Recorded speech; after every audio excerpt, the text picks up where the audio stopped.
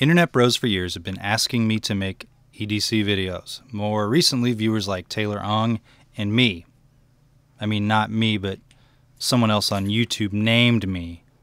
I mean, not as in like Advanced Knife Bro, but like just me. Like put quotes around me. Okay, now that we've cleared that up, let's EDC. And I have no idea why anyone is interested in my everyday carry theory, but I'll do it anyway. So here's normally what I carry: my phone, my Leatherman, a pocket knife, a flashlight, my keys, and my wallet. That seems like a lot, but I do wear a suit to work. My iPhone 6 Plus, which is really too big of a phone, is in an OtterBox commuter. It protects my phone well, covers the ports, but is not waterproof or water resistant. I generally don't swim with my phone, and people don't often pee on me, so it doesn't matter. Okay, I probably got a thumbs down for that. I drop my phone all the time, and it keeps it safe. Of course, with the exception of a direct screen hit, which has yet to happen to me in my, 4 years of carrying a smartphone. So like I mentioned earlier, I work a tech job. I do sound and lighting and video. I don't carry a lot on me every day compared to other people like me. Just some basic things that get me by. First off, my Leatherman. I've carried my Leatherman tools for nearly 20 years now.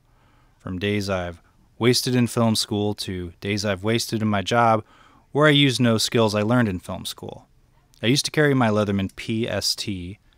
It had a flathead screwdriver, wireless mic tweaker tool, Phillips head, screwdriver, pliers, and the wire cutter doodad.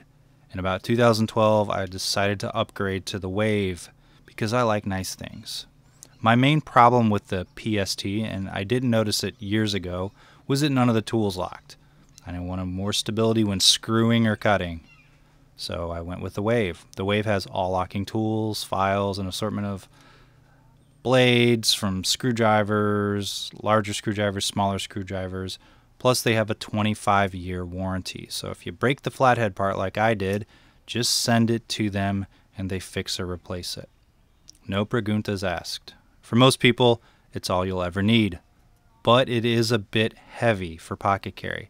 I carry mine under my suit jacket in its Velcro pouch so it stays hidden. There is a detachable pocket clip available, but it's a little heavy and a little bulky for what I like to carry in my pockets.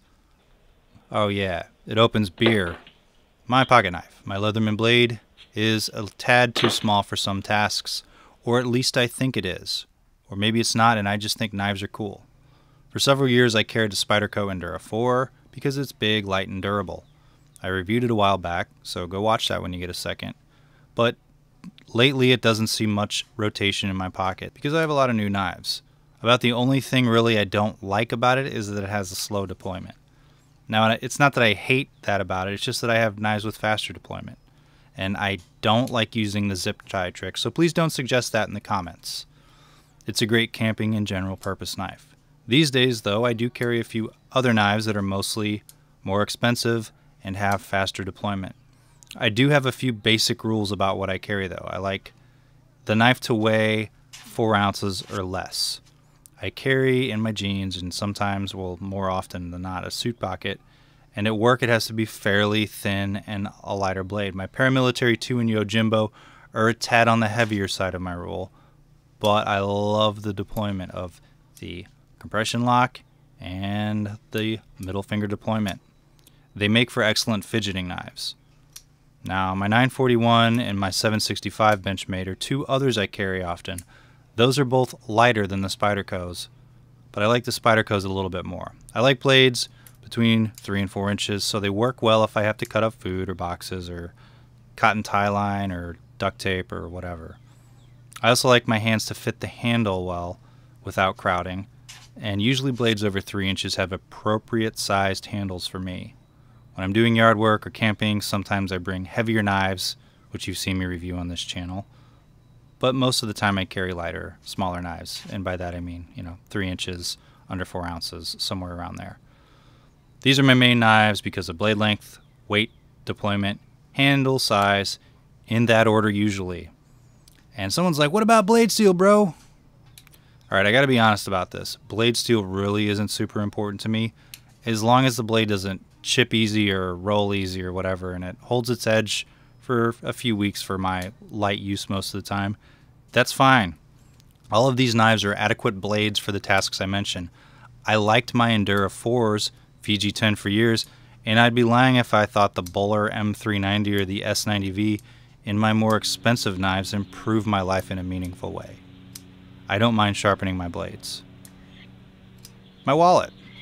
Only last year did I decide to buy a decent wallet. I bought a $120 Filson at their annual winter sale online for about 25 bucks. It uses full grain leather, is guaranteed for life, and it isn't too bulky. I commute, meaning I sit on my ass for several hours a day. I don't like to have a big wallet in my back pocket because it hurts. I keep my cards and my cash down to a minimum, and it holds everything I need. I decided to go with a better constructed wallet after I got sick of throwing out the cheap name brand Timberland, Levi's, or Fossil, or whatever bullshit you find at Marshall's or department stores. Those wallets suck and generally don't last more than a few years. Now, I did dabble in a brand called Phil's Wallets that I found out about on Reddit, but it was too minimalist for me. I carried too many cards, and it wouldn't hold it properly, so it became misshapen after a while.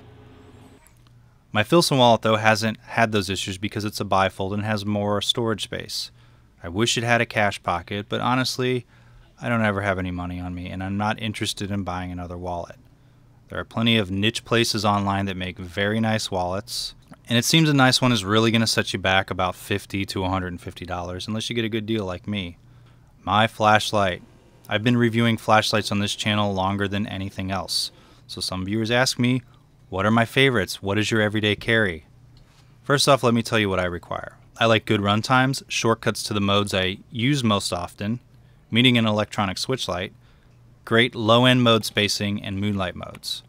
Oh, and something that runs off rechargeable lithium-ion batteries. I don't use alkalines and I don't use lithium primaries because I hate throwing batteries away, and alkalines ruin your flashlights.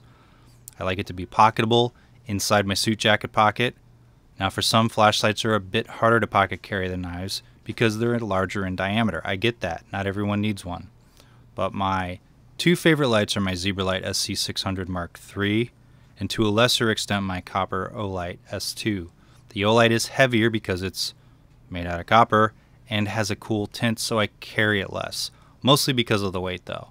I like my Zebralight SC600 MkIII because it's fairly light, small, and has a good tint. I plan on getting a smaller Zebralight soon, so look forward to that review in a month or two when the newest AA Zebralight flashlight becomes available. I've pre-ordered it. Finally, the keychain. I carry a Nightcore tip. I like the tint, I like the modes, but I have to lock it out. When you lock it out, the parasitic drain is higher. The cool white version that I have doesn't do that, but I don't really like cool white lights. So if you like this video, subscribe to my channel, give it a thumbs up, leave a comment. Thanks for watching.